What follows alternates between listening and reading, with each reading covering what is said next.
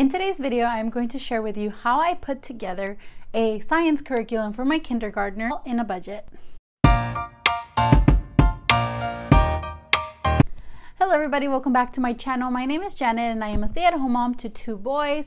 This year we will be starting kindergarten. My husband and I decided to homeschool. He was all on board when I suggested to do it through a charter school, but that went out the window really quickly because not only were they not taking any new families in, they weren't going to be funded, and it was just like, it's a mess. So that really discouraged my husband because he said if we're going to homeschool, it can't cost us a whole lot. So I had to figure out a way to put together a curriculum that was going to teach my child everything that he needed to know without breaking the bank.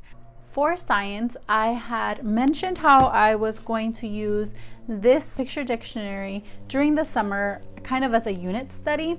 That started this whole thing.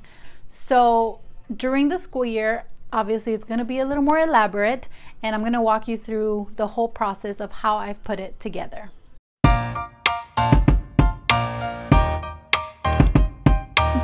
So the 2 books that I'm basing this whole curriculum out of is this junior picture dictionary. I got this from Costco. I haven't seen it at Costco in a while though, so I will link down below a copy that I found on Amazon, so you can go ahead and check it out. It's the same thing, it's just a white cover, but like looking through it, it's the same thing.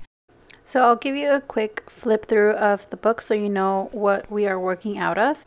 I wasn't able to fit every single thing in our school year, so I did pick and choose, but it has plants and animals, all sorts of animals, our oceans, our planet. It's got a little bit of everything. And also we are going to be diving into this indescribable. It is 100 devotions about God and science, and this one is by Louis Giglio. It is beautiful inside. My relationship with my faith and God has been growing, and I do want to give that to my children, but you can totally pass up on this if this is not your jam.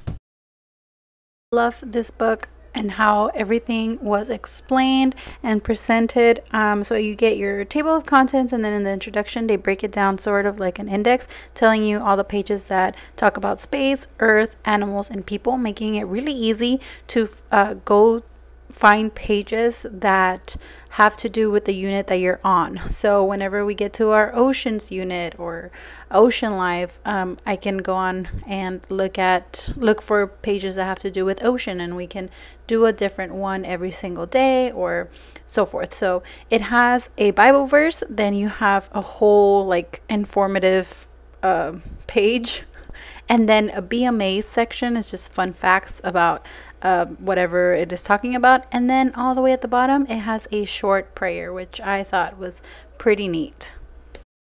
I don't know if we'll get through this whole book, but I think it's perfect for bedtime and like just as a reinforcement to talk about what we've already been learning. So flipping through these pages, I chose the ones that I wanted to create a whole unit around. So I wrote it down and then I broke it down by week. Starting off with our first unit as Introduction to Science, I start off with a week 1, what is science and the scientific method.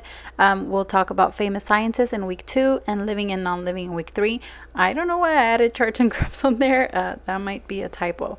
But then we move on to our next unit, which is all about the solar system, so planets, sun. Each week is dedicated to something about that unit that falls under that unit, and then we move on to our next one. So again, I wrote everything down and then I just broke it down in the order that I wanted it. I think during kinder you have a little more freedom with the unit studies, but later when you get to 3rd, 4th, and 5th grade, where you actually have like certain standards, you can go and look through those and make your units based off of those. So I just again wrote it down and then broke it down by week, so every week is going to be dedicated to something new. So once I had everything written down on my little curriculum year at a glance thing, I had to put together activities and lessons and all of that. So I have this binder right here. I have divided everything by week. And I've already organized the things from week 1, so you're not going to see those in here. But every pocket is the work that we will be working on during that week. So this is week 2, and then we move on to week 3, the living things, non-living things. You don't need to print out everything in the beginning of the year. I don't have everything that I'm going to need here. I just have I do have the order like I showed you in my Excel sheet, but I also have some other things that I have found that I can go ahead and put in here to save for when we do get to that unit. So I have a few charts here from my body, my bones, the life cycle of a frog and a butterfly. Those are all from Dollar Tree. And then all these other ones about my body, the skeletal system and all those are from Teachers Pay Teachers, I believe. I'll link everything down below if I can. And then if you find workbooks that have things that you're going to be talking about, you can just include them in here. You can totally do as you please with this. So then moving on, I am going to kind of show you how I'm planning my lesson, so how I'm breaking it up. This is the unit at a glance. So what we're going to be learning, what books we want to read, places we want to visit, activities and all of that. And then I break it down by week. Again, I don't know why charts and graphs is on there.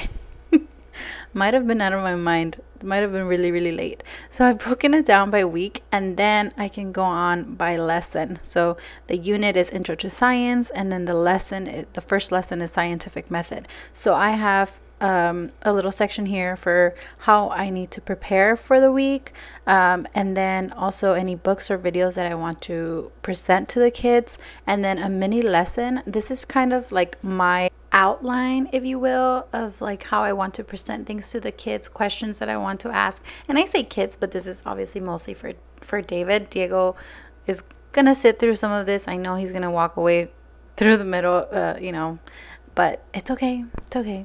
So then I also have some classwork and then some independent work that I think he can do on his own. So this is how I'm going to plan, and I'll do this for every week. So there you have it. I hope I didn't make it sound like super complicated and like a lot of work. If you do have any questions, don't forget to ask them down below or over on my Instagram. My inbox is open for questions. That is it for today's video. Don't forget to like and subscribe, and I will see you guys on the next one.